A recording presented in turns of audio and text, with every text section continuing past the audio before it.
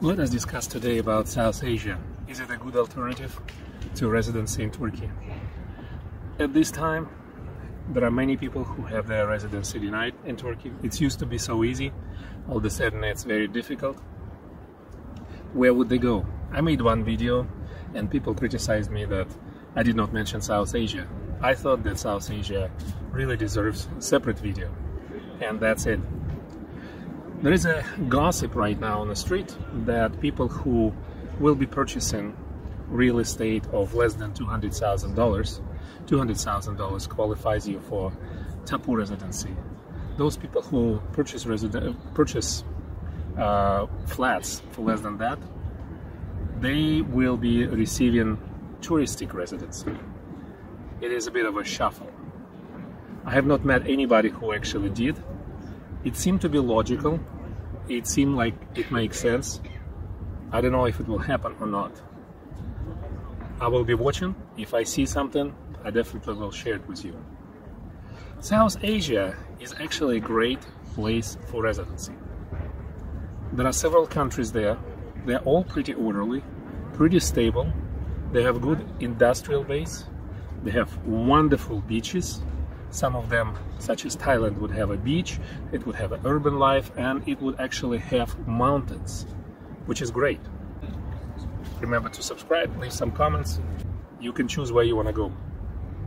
Many people who live in the West don't even realize how developed South Asia is right now.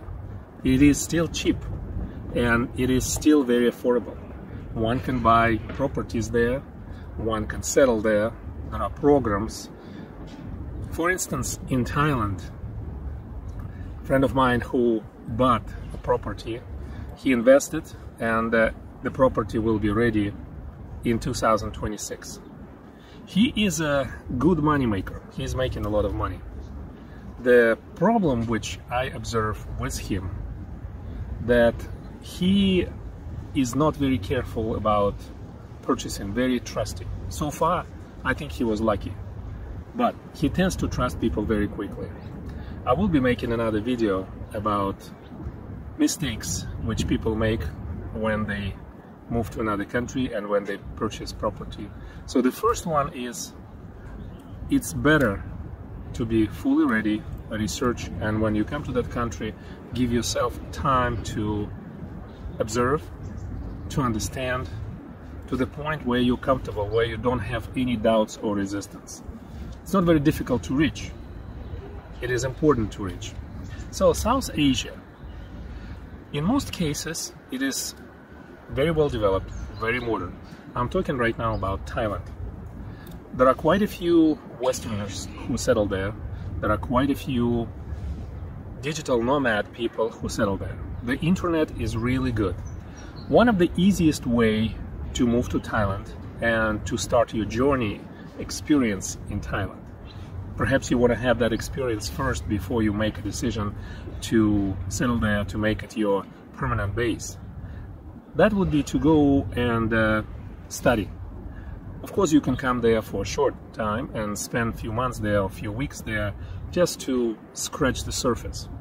If you want to spend a little bit more time, you can go and start studying the language. In most cases, pretty much in every country in South Asia, you will receive visa for study. And the age is not really important in this particular case. The important thing is that it will give you very quick exposure to the culture. In Thailand, if you are interested into Eastern philosophies, Eastern gymnastics, Eastern martial arts, that is also a very good field to be. Many people study it outside of Thailand and they actually have success. Studying in the country where it originated is probably a better strategy. Of course, if you can afford it. One of the down things about the entire Asia is the time lag. I worked with people in Central Asia, I worked with people with Southeast Asia, and the plus of it, if you work in a team, one person can work one time zone and 8 hours, and the other person can continue working in a different time zone and do this continuous job. That's a good thing.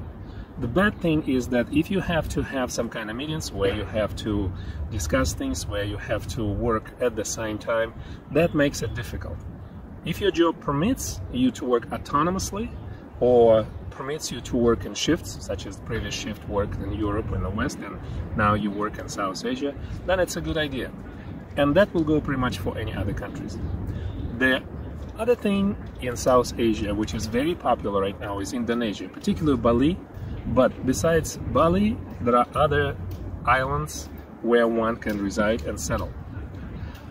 Bali is very popular with digital nomad. If you come into this idea that you want to be a digital nomad and you're new to it, that would be probably the best place to go if you are not really interested in urban setting, and if you're not interested in urban entertainment.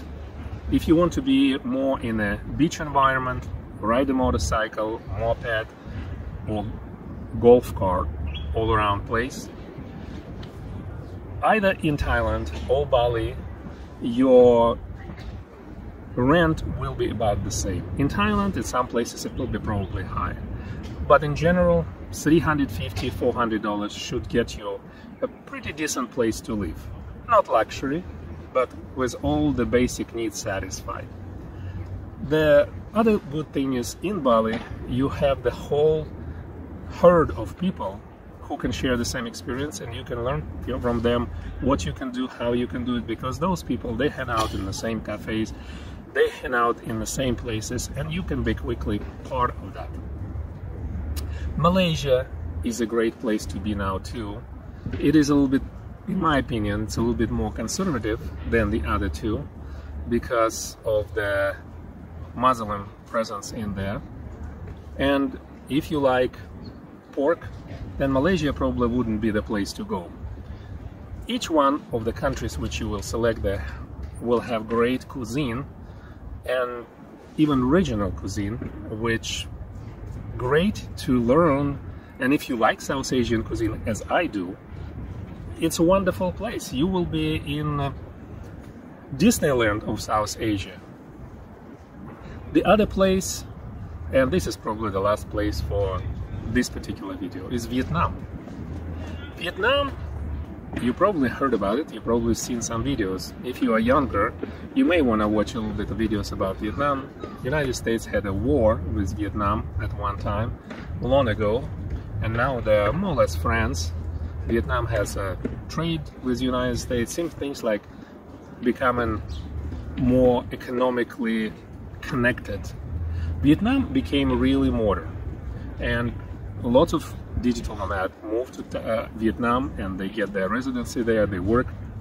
Even some companies, reasonably large companies who were in IT sector, they actually moved to Vietnam because everything they wanted was there, and even more, it was rather inexpensive and pretty orderly. One word of warning about Vietnam, it probably has more crime or higher crime rate, not very high, but higher crime rate than in some other Asian countries. Seems like people report about it. And the last place which I want to mention, which you may want to check out, is Cambodia. Cambodia also had a very violent history, and now it's very inexpensive, very orderly. It has fantastic beaches. I have some friends who actually went there recently, and they thought it was absolutely paradise on earth. That's about South Asia. It offers variety of experiences, it offers variety of cultures, and a variety of prejudices, I guess, in a way. All of them are pretty much welcoming to Westerners. If you are a native speaker of English, there is a good chance you can get work visa in either of those countries and teach English for a while.